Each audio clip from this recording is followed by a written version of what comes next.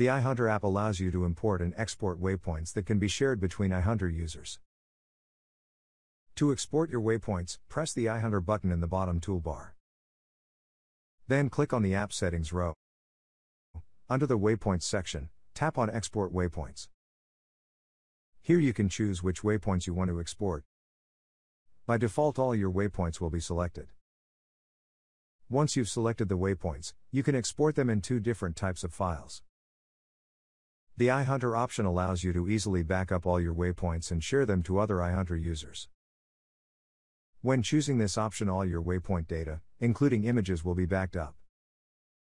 You can also choose to export as a .gpx file that allows you to move your waypoints in a system that supports .gpx files. Note that some waypoint data, including images, will be lost during this process.